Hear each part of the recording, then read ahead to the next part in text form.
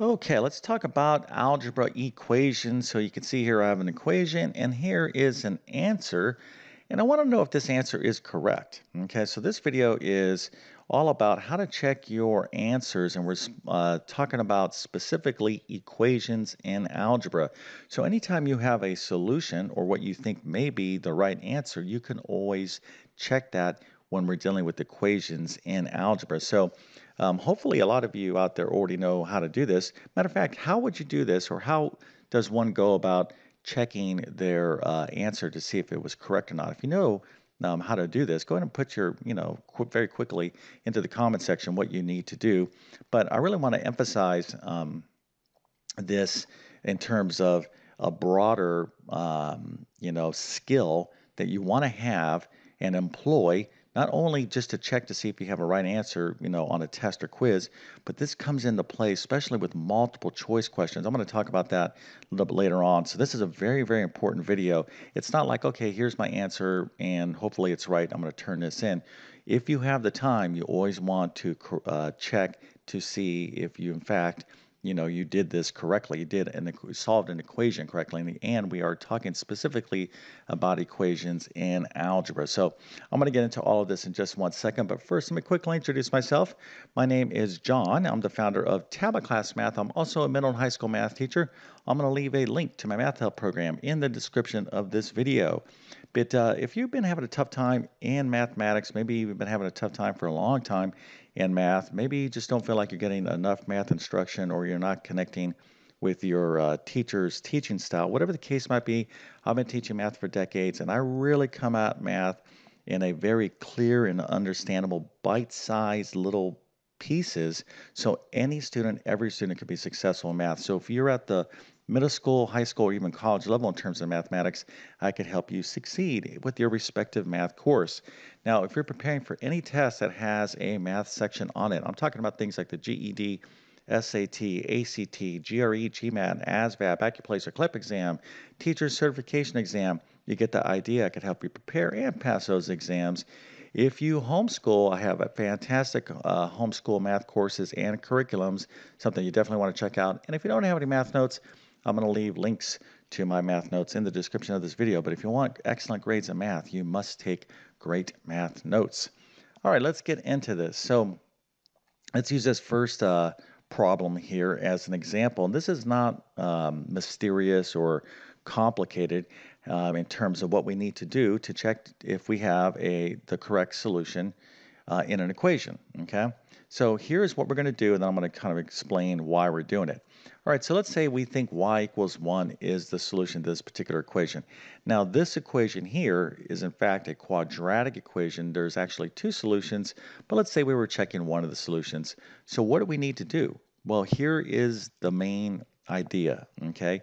You take what you think is the solution, okay, and you're going to plug it back in to the original equation. So in this case, I'm thinking y equals 1 is the solution. So I'm going to plug in, I'm going to replace these y's with 1.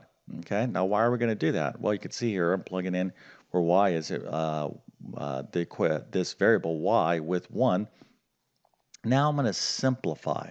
Okay, so what you're looking at is this. If you have, in fact, the correct solution, when you simplify your answer, do all this math, okay, you simplify it down to one number, you should end up with the left-hand side of this equation, whatever number, being equal to the same number on the right-hand side. So on the right-hand side, I have 2. Okay, so I plugged in 1 right here. So let's see what we get. All right, so I get 1 squared. Remember, I got to do powers first. That's 1 squared is 1. 1 times 4 is 4. So 4 minus 1 is 3. Now I'm looking at this. I'm like, okay, well, I have one number over here on the left and one number over here on the right, and they do not equal one another. Okay, well, they do not equal one another because this is not the solution. Okay, so y equals 1 is not a solution because 3 is not equal to 2. That's basically the whole procedure here, okay? So if you understand this, or you're like, okay, I could do this. Well, this is very, very important. But here is where a lot of students kind of mess up. They don't know the math, the simple arithmetic, to actually check the work. So here is a problem. So here's an equation. I'd like you to go ahead and tell me, is y equals 5 the correct solution to this equation? Okay, so based upon what I just told you, go ahead and pause the video and you could just tell me with a very simple yes or no that in fact x equals 5 is the solution. Okay, so do you think x equals 5 is the solution, not y equals 5? X equals 5 is the solution to this equation. So I just showed you how to do that. Again, you're going to plug in for these x's right here.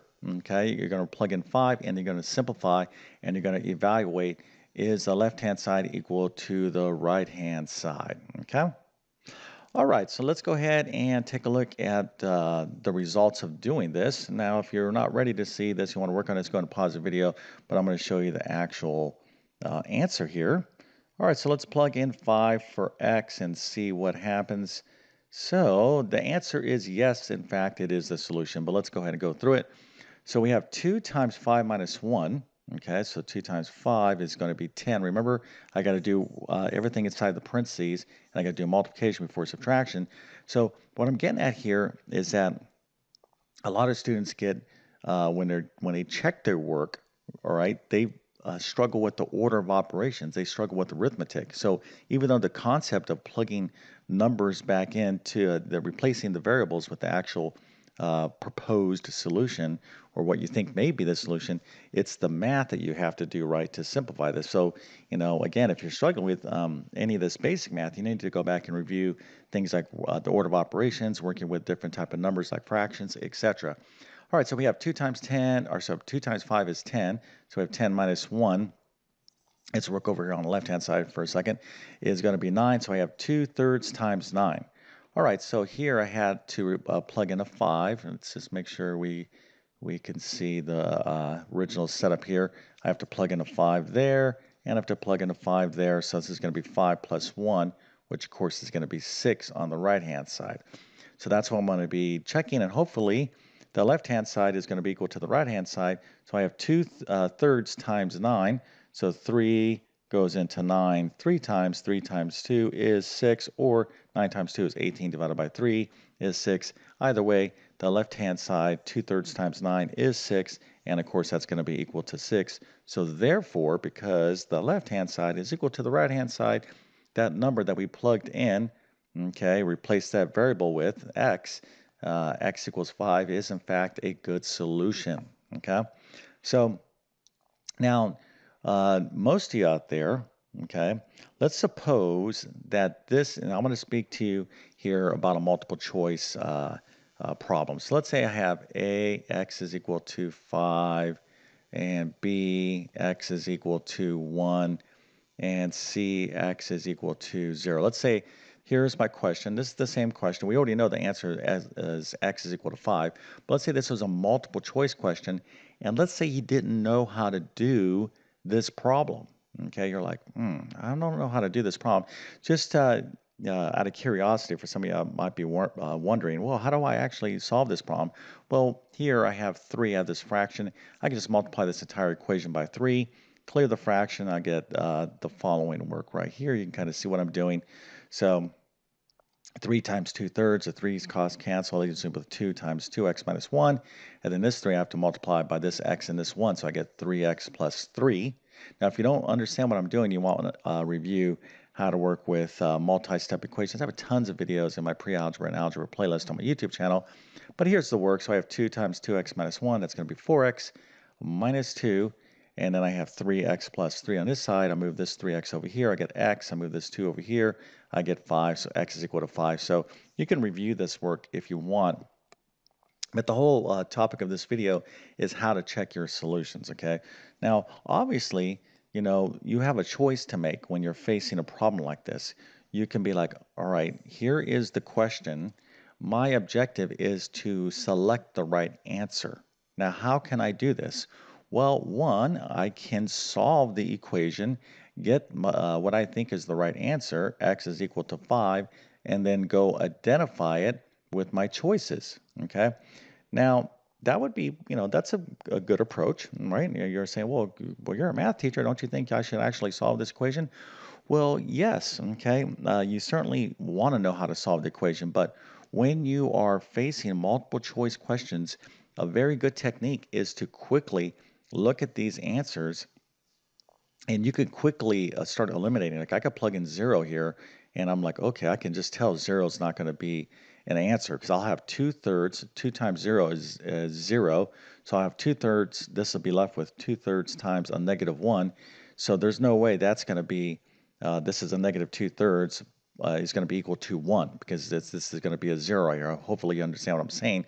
So I could quickly eliminate that as the answer. Okay, so that leaves me with these two.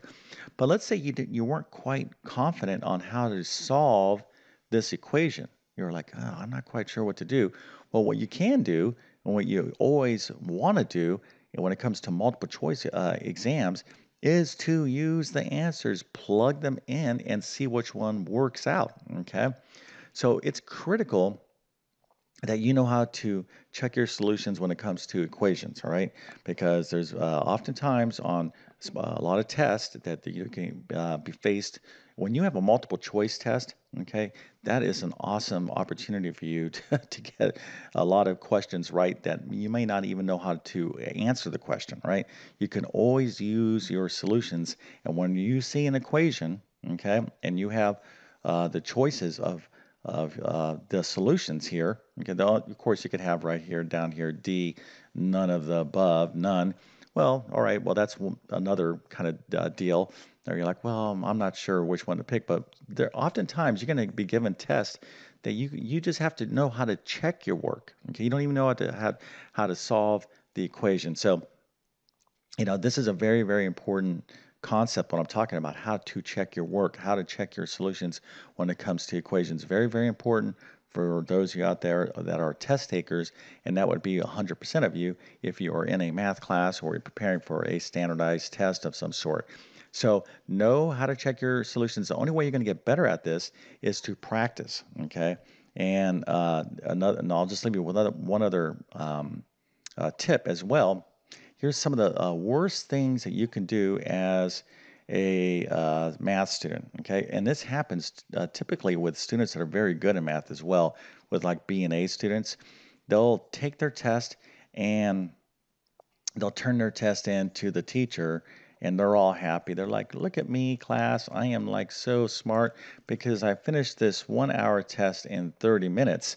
So they go back to their desk and they start working on something else, their homework or whatnot. They're like, I'm done. I don't have to do anything with it. That's the worst thing you could do. Okay, you turn in your test 30 minutes and you have 30 minutes more available to you. Okay, what you should be doing with that 30 minutes is going back and reviewing, grading your test, okay? Looking for mistakes. I can tell you right now, there's a good 90% probability that you made an error someplace. And if there's equations and things on your math test, okay, that you were having to solve, you can go back and check a lot of your work. You can grade your own work and catch your mistakes. So you never want to turn in your math test early or any test early. You want to be grading your own work. And so the only way you're going to get good at that is to practice. When you're solving equations, is to check your work. And sometimes it's kind of voluntary. Sometimes your student won't your teacher will not require that from you. So try to do some of this. It's going to be difficult to do this on every single problem, but at least do this from time to time, okay? So you don't forget how to check your own answers, especially when it comes to solving equations. And you can also do this with other things like inequalities as well, but let's just keep it with equations for this video. But if this was a helpful video, so some small way, you're like, you know what, that's a good point, Mr. Math Teacher. I think giving me some ideas on what I can do to help improve my situation in math in your math class. If you follow what I'm telling you right now, it's definitely going to help you out. Okay, may not help you out tomorrow, but sometime when you go to take a test, you'll be like, man, I'm glad I remember what that guy told me. So if that is the case, go ahead and consider smashing that like button. And if you're new to my YouTube channel, hopefully you consider subscribing. I've been on YouTube for 10 plus years, have over 1,000 plus math videos, arithmetic to calculus, everything in between. So please take advantage of my content. I post these videos to help you out, but my best math help will always be within my math help program. Okay, so with that being said, I definitely wish you all the best in your mathematics adventures. Thank you for your time and have a great day.